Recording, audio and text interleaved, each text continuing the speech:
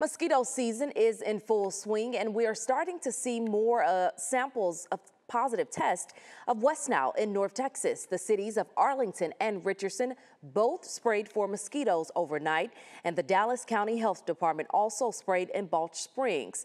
This after confirming a positive sample there. If your city ever sprays in your area, simply just stay inside during those hours.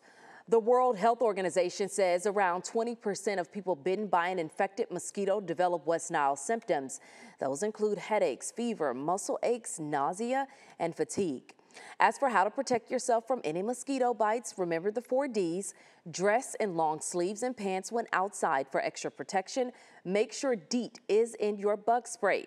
Drain any standing water in your yard or even in your neighborhood if you can, and avoid being outdoors during dusk and dawn.